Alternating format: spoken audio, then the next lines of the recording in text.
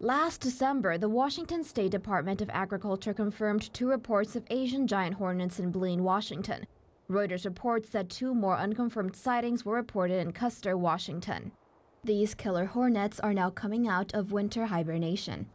Native to Southeast Asia, China, and Taiwan, Asian giant hornets can measure between 1.5 to 2 inches or 3.8 to 25 centimeters in length.